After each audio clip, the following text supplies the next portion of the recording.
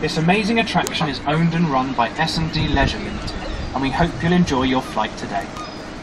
The Bournemouth balloon is a tethered helium balloon, safely connected to the ground at all times by a 50-ton steel cable.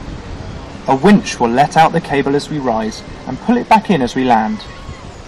Your pilot will be in control of these activities.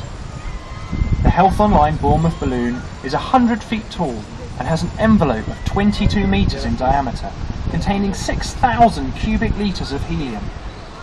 It'll take us approximately 4 minutes to reach our maximum altitude of 500 feet, meaning on a clear day you can see up to 25 miles of this vibrant area, voted the happiest place to live in 2007.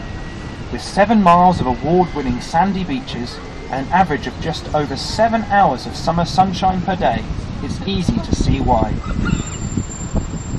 Bournemouth's a relatively young town, founded in 1810 by a retired army captain, Lewis Tregonwell, who built the first house here as a holiday villa. It still stands today as part of the Royal Exeter Hotel, which is next to the lower gardens, close to where you boarded the balloon.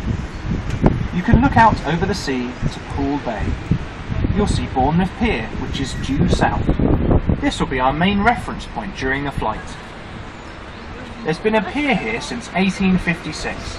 Immediately in front of the pier is an area known as Pier Approach, a great centre for fun and entertainment. Today it offers popular bars, restaurants and a theatre actually on the pier. You should be able to pick out the Wave Swinger, Victorian Carousel and other attractions owned and operated by S&D Leisure Limited. To the right of Pier Approach is a white building with 2 domed towers.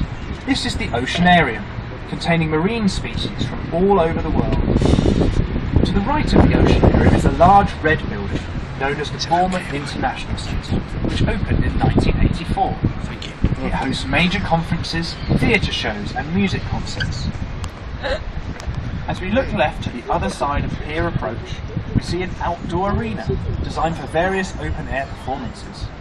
Previously on the site was the much disliked and notorious waterfront IMAX building, demolished in 2013. Across the road to the left is a red and white building, the Bournemouth Pavilion, built in 1929. Although linked to the BIC, the Pavilion is a smaller theatre, which also houses the Pavilion Dance, a centre of excellence launched in 2010. Looking back out to sea, the furthest land to our left is the Needles.